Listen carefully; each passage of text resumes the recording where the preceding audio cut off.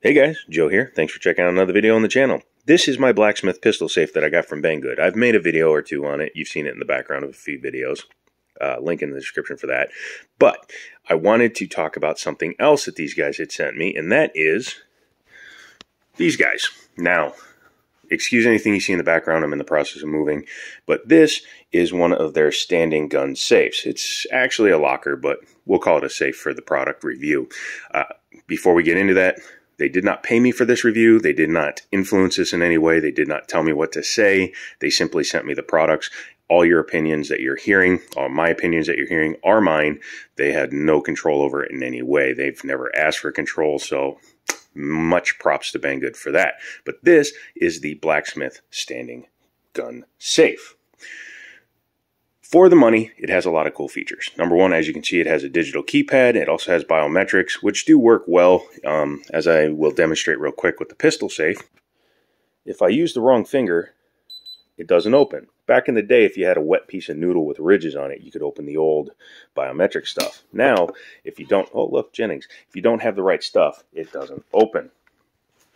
These guys are much the same way. This one has been flawless, except my Quest 2 needed batteries, so I might have stolen them out of it. I'll put more in. Anyways, has key lock, keypad, thumbprint, and battery backup. So even if I were to, say, take my batteries out, I could plug in, oh, I don't know, a battery pack and then just run it and open it. So very smart thinking. I've seen some bad companies that don't do smart stuff. So good on Blacksmith for that. With the key, you can open her up and look inside and see that it's actually very nicely finished too. Unlike this one. This is a cheaper one that I bought from a buddy of mine. It was, again, about a couple of $100. However, when you look inside, it does have finishing inside, but the door plain, and it has the old school locker style, where it's just one thing that comes down. And it is deeper and bigger, but Banggood makes bigger safes too. So, but this one is your typical gun locker. Where these guys go above and beyond is they actually provide the big locking lugs that you would see in a regular safe. It has the big mechanism inside, so it's much harder to break into. So you'd have to go through all those bars just to get into this thing. Yeah, I like that. It's a heavy gauge steel, so it is not going to just be like hit it with a knife and cut through it. It is very sturdy. The crinkle finish that's on here is pretty well done. I like it. It's Picasso, but no, it handled the transport very well. They double box it, and they have metal for the corners, so the thing was packaged extremely well. In fact, it took me 2 trips to the garbage to get rid of the boxes. Now, one thing you're probably standing here and going, why does he have 2 of the exact same gun safes? Well, number one, I'm going to use safe and locker interchangeably. It's just the way my brain works. But the reason I have 2 of them is they aren't exactly the same product. This is the one that came out a few months ago. And since then, they've been iterating and adding extra features and extra stuff. And they said, hey, this is the improved model. Please check it out. And I was like, sweet, send it on. I'll definitely take a look at it. And what they've done is minor, but it's very important. They've made the biometrics work even better, which means it works just as good as the pistol safe, which is awesome because, like I said, I've never had a false open on it. I've never had a false release, and it works perfect. Great. Another thing they did was they added this little guy. You put 4 AA batteries in here, and you have a portable battery pack just in case you run out of power. That's pretty neat. And that's good because it does come with keys, and if you lose the keys, you're screwed unless you have your code. Battery pack is, or excuse me, the batteries go in here, and then once you've done that, there's a button inside of there that you push, set your code, push it again, and it sets it, as well as the biometrics. You push it, hold it for 3 seconds, set your biometrics, release it, and you're done. And also I wanted to show you that when this thing is fully locked, both sides of the door have the big steel bars. So yeah, mofos ain't getting in there. Inside of it, very nicely finished with a felt kind of insert. 3 guns can go into the doors. I've got 2 of them here. Don't know where I put that. Oh yeah, I'm working on the Glock that was in there. But yeah, so you've got room. You can see these pouches are strong enough to hold a full-size 1911 P10F. Plenty of room inside for rifles.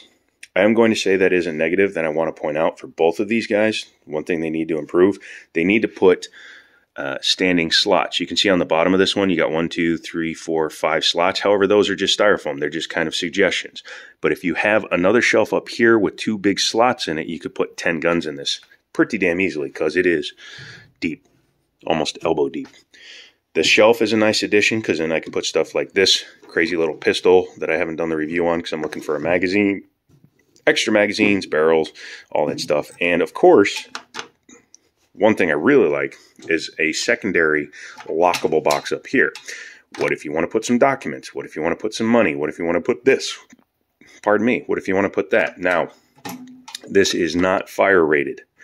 So you do have to keep that in mind. If you're going to be storing sensitive documents, birth certificates, certificates of ownership, your class 3 paperwork, your tax stamps, etc., I would put those in your fire rated gun safes. Your Winchesters, your not Liberties because they give out codes because they're a bunch of twats. But yeah, I would definitely have no problem using these for standard use and locking up things like my ammunition, or if you have small people coming around, your medicines. You can put all kinds of stuff in there. You've heard me rambling on this long. Let's talk about the actual best use case for these gun lockers / safes. Because of their size, as well as their lighter weight, these would be perfect in an apartment situation, in a closet in your front, say, hallway of your house, garage at the shop, wherever you might be, because these are securable to a wall. They do give you some hardware for attaching them, although I would probably bypass this hardware completely and run with some like carriage bolts. But yes, they do provide spots in there where you can actually go through and secure this thing either to the floor or to some studs in the wall, which is what I'll be doing in my new place because I'll be putting these into the studs and locking them to the wall. That way, on top of having a hard-ass time getting through these steel bars, they won't be able to just yank the thing off the wall. So that's perfect. The other use case, like for me, is I've been daily carrying that. I'm waiting on parts for that. Those are parts and stuff I plan on filming. So this is my prep locker.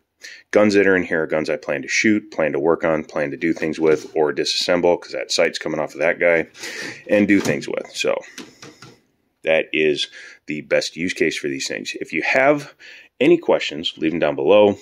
You can check out their site. I'll leave a link and a discount code down below. Good people as far as working with. They've always answered all my questions. I've been talking with them for months, and they keep sending me products to review. So you guys are obviously doing something right. So use those codes, thumb up, subscribe, all that stuff. Come back for more. Let me know if you guys have any of these, if you've had any biometric issues, because this one was fine. And the fact that they improved it, even though this one is fine, makes me very happy. It shows that they aren't just on a cash grab. So this is Joe. This has been the Jiminy Show. These are the Blacksmith lockers. And as always, I'll talk to you later. Yay!